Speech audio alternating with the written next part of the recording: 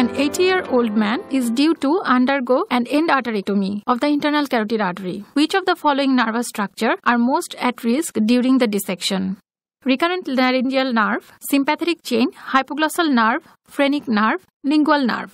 The correct answer would be hypoglossal nerve. So let's explain why this is the correct answer.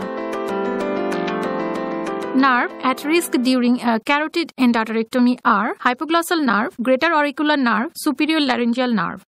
During a carotid endarterectomy, the sternocleidomastoid muscle is dissected with ligation of the common facial vein, and then the internal jugular is dissected, exposing the common and internal carotid arteries. The nerve at risk during operation include hypoglossal nerve, greater auricular nerve, superior laryngeal nerve.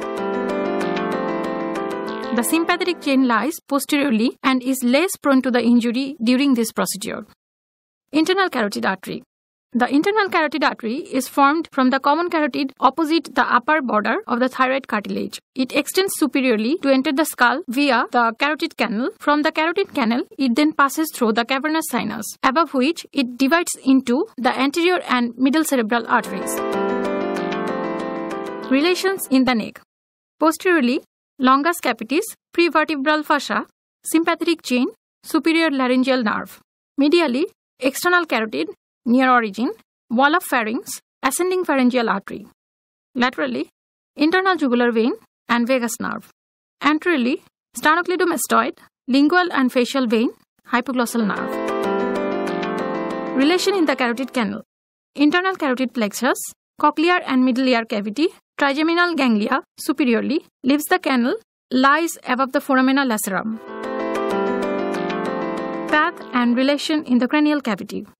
The artery bends sharply forward in the cavernous sinus. The abducens nerve lies close to its inferolateral aspect. The oculomotor, trochlear, ophthalmic, and usually the maxillary nerves lie in the lateral wall of the sinus. Near the superior orbital fissure, it turns posteriorly and passes posteromedially to pierce the roof of the cavernous sinus, inferior to the optic nerve. It then passes between the optic and oculomotor nerve to terminate below the anterior perforated substance by dividing into anterior and middle cerebral arteries.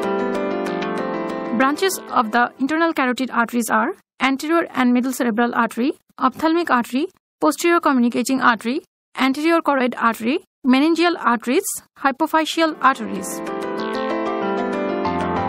If you have liked the video, please hit the like button and subscribe to our channel.